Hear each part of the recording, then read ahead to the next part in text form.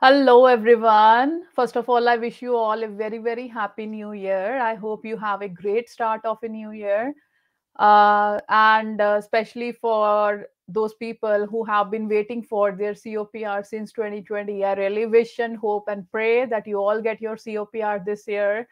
I have been approached by many people getting an update on the status and all those stuff. So the update is that there is a backlog of around 1.8 million files, and out of these, around 200,000 files they are for permanent resident applicants.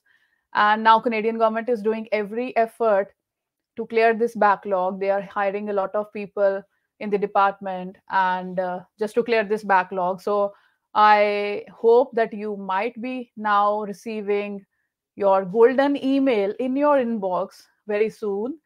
And at this point, I want you to take this as an opportunity. Like, instead of focusing on what you can't control at this point, focus on what you can control.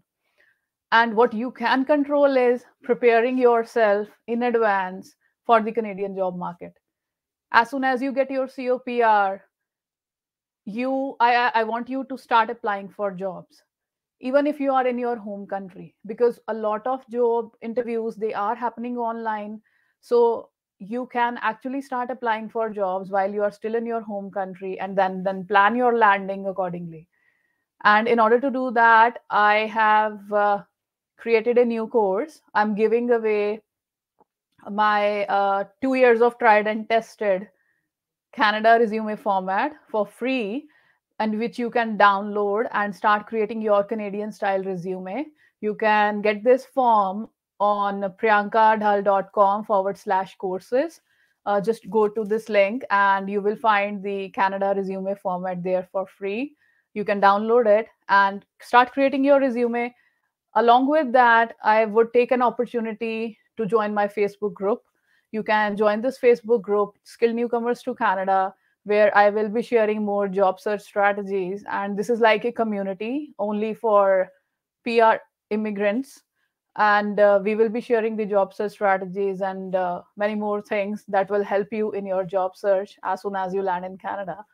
And along with that, I have also created a Google Sheet where you can pop in your questions, and I will be really happy to address these questions related to your job search. So if you have any questions, just pop in this sheet, and I'll make sure either by going live or I will upload it on my YouTube channel. So I'll tell you in the sheet itself, like where this question is answered.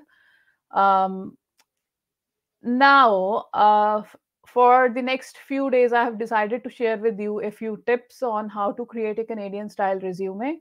So you can follow me on Facebook or LinkedIn or YouTube, and I will be going live and sharing with you tips on how to create a Canadian style resume. So stay tuned, and I'll see you again.